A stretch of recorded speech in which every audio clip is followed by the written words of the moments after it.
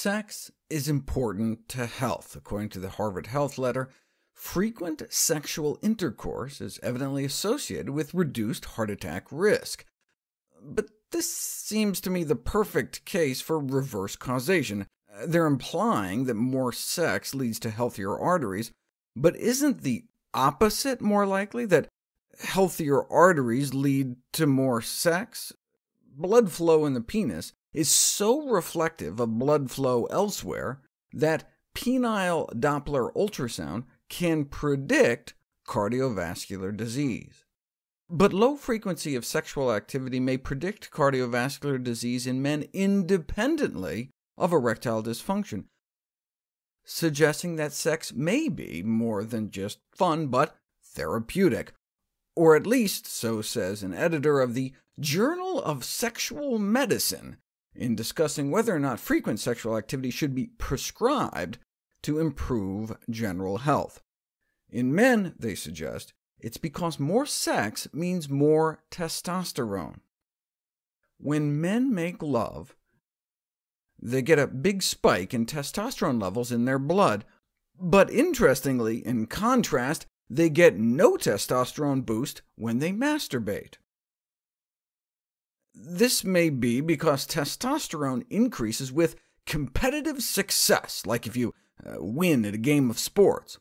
While sex is not usually regarded as a competitive event, one's mental state afterwards could nevertheless be something like that of a winner, as opposed to the mental state after masturbation. The spike in sex hormones in the blood is so great that men's beards actually grow faster on days they have sex. And since low testosterone levels are associated with increased risk of mortality, that could help explain the health benefits. So, do men who have more sex actually live longer? I did a PubMed search for sexual activity and longevity, and came up with sexual activity and longevity of the southern green stink bug. Our taxpayer dollars hard at work. But I was less interested in whether or not screwworms live up to their namesake, and more interested in this: sex and death. A study whose objective was to examine the relation between frequency of orgasm and mortality. They found that men with high orgasmic frequency appeared to cut their risk of premature death in half, and apparently the more, the better. A 36% drop in mortality odds for every additional 100 orgasms a year. Conclusion? Sexual activity seems to have a protective effect on men's health, but not, it appears, if you cheat. Unfaithfulness in men seems to be associated with a higher risk of major cardiovascular events like heart attacks and strokes. Extramarital sex may be hazardous and stressful because the lover may be younger and more exuberant, and secret sexual encounters may be more stressful. In a large autopsy series, the majority of cases of sudden death during sex occurred in men having extramarital intercourse. The absolute risk is low. Only 1 out of 580 men might be expected to suffer such a death.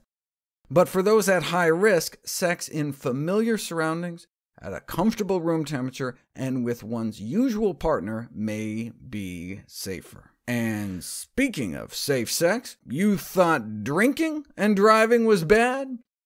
While it's generally assumed that sexual behavior happens in parked cars, there's little discussion in the research literature of sexual activity in moving vehicles. About 1 in 5 college students report engaging in sex while driving, nearly half while going more than 60 miles an hour, including feats likely involving distraction. Researchers suggest maybe this is something that should be warned about in health class. When done right, though, love may protect your lover's life. Given the benefits of sexual activity, intervention programs could be considered, perhaps based on the at least 5 a day campaign aimed at increasing fruit and vegetable consumption, although the numerical imperative may have to be adjusted.